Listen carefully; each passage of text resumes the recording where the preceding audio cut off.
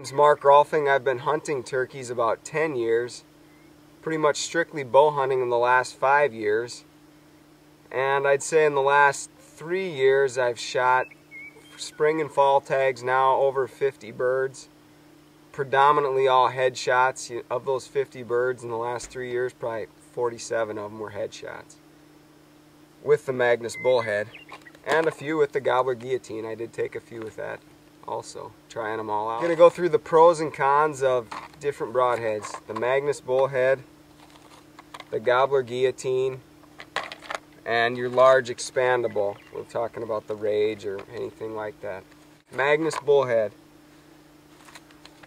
A 3-pack with extra set of blades. Online you can find these things anywhere from $28 to $39.95. 100 grain is 2 3/4 inch diameter.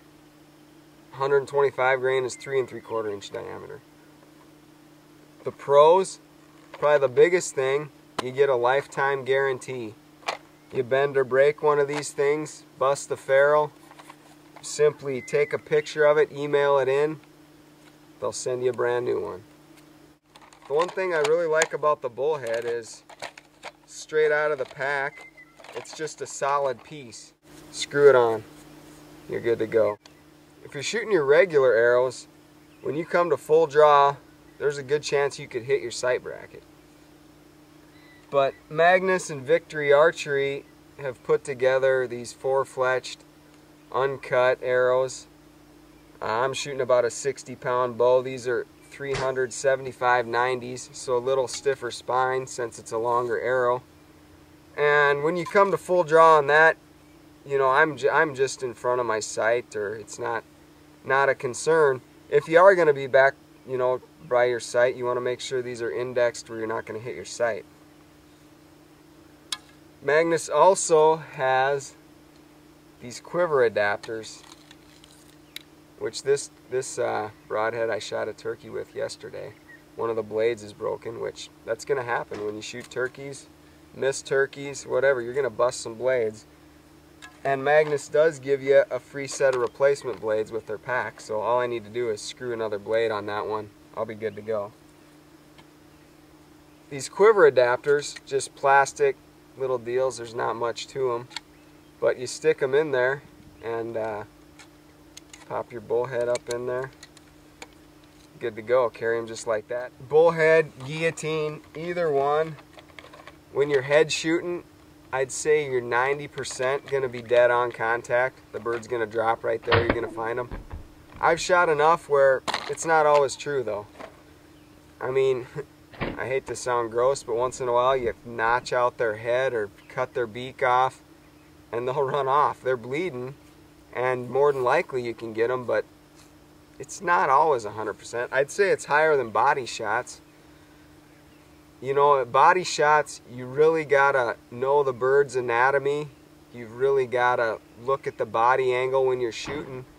And a lot of times when that bird's in close and you're pumped up, you know, it's pretty easy, unless you've shot a lot of turkeys with your bow, to just put it on center of mass and let it go. And when you do that, you hit them through the breast, not gonna find them. Now let's talk about Aerodynamic Solutions Gobbler Guillotine. It's a 2-pack, 3x3, 4-blade, 125 grain. You look for it on the internet, ranges anywhere $29.99 to $43.82. You're only getting 2 in here, although you can turn the blades around if you don't bend them or bend the ferrule. So you're kind of getting 4 in there as long as you don't break them. You can make these match up to fold them and fit them into your quiver. Either one, bullhead, guillotine, not gonna matter. You're gonna need your bow tuned, really well tuned. That's a whole nother seminar. Easton Tuning Guide, Magnus Tech, Woody Sanford's got some good YouTube clips on that. There's all kinds of ways to tune your bow. Broadhead tune, paper tune, walk back tune. Just make sure that thing's spitting the arrow out as straight as it can be. No wobble, no cock to it. That's all you can do. And even once you have that, I think you're still going to have to move your sights with these bullheads or guillotines. Just seems to be the way it is. Some people get it right on, don't have to move it, but I guess I usually have to move mine a little bit. The guillotine, not as easily resharpened as the Bullhead. It used to be the old ones, you'd take it out of the package and it'd fall into about 10 pieces. Now I guess they got it down to 4 pieces, where the Bullhead is just 1 piece. You take it out, screw it on. Let's take a look at the 2-blade Rage. One thing, if you're gonna body shoot a turkey, I think it's a pretty good consensus. You want a big cutting diameter, which you're probably gonna get that with the big expandable. Anytime you got anything mechanical, you've got more potential for failure. That's just the way it is. But you take a look at these Rages, they're easy to tune. They're gonna fly like your field points because you don't have a lot of wind drag. That's probably why they're so popular, to be honest with you, because they're easy to tune. They make a big hole, which is good. You want that for body shooting turkeys. The bigger the hole, the better. But you've got a small vital area, and you got to know where you're aiming. Rage, no lifetime replacement guarantee, like the Bullhead has. They've been known to open in flight. So this broadhead's entering a deer's body, turkey's body, hits that. It's supposed to break that O-ring right there. I was just pushing as hard as I could and I couldn't break it. So say then it does finally pop out. It's supposed to, you know, end up like that. But just playing with these things, I mean, what the heck? How do you know this doesn't get, I don't know. There just seems to be, you never know how things could end up going through. What I want to show you right here, I traced on a Bullhead and a guillotine. The guillotine, you've got, you know, a square. You're throwing a square out there, inch and a half each side. So, you know, I guess you don't need to worry about which way these are turned.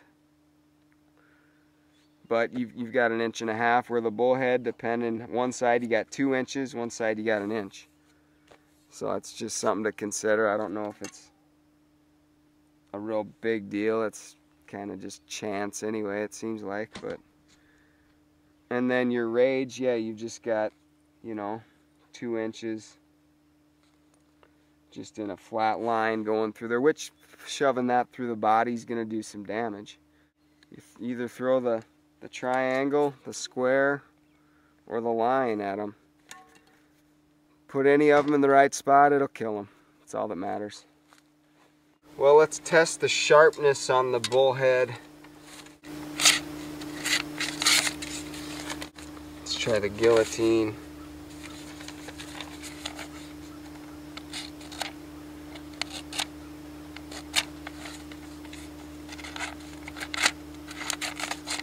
Guillotine's maybe not quite as sharp. A little harder to resharpen. Just wanted to point out the blades bent on the guillotine and the blades bent on the Bullhead from shooting at these jeans. So jeans might be a little too dense. Pillow's probably the way to go. I'd say anything that swings and gives to absorb some of the shock. Try it out. So basically, in summary, Bullhead, 3 per pack, lifetime replacement guarantee, replacement set of blades. Right around $40, $39.99 or less. Gobbler Guillotine, about the same price, 2 per pack. I like the Bullhead for the lifetime guarantee, replaceable blades, pre-assembled. As far as body shooting them, if you're gonna do it, yeah, I'd say get something with a big cutting diameter and really study up on the bird's anatomy, because that's a big deal, shot placement. Personally, I like the headshot. It's ethical. You know, 90% of the time you kill them, they're dead right there, or you miss them. Or even if you hit them in the body, it bounces off, they're probably gonna live. Where if you miss a shot or punch one through the breast with a regular broadhead, you know, 3 weeks later they get infected, end up dying. Ultimately, the choice is yours.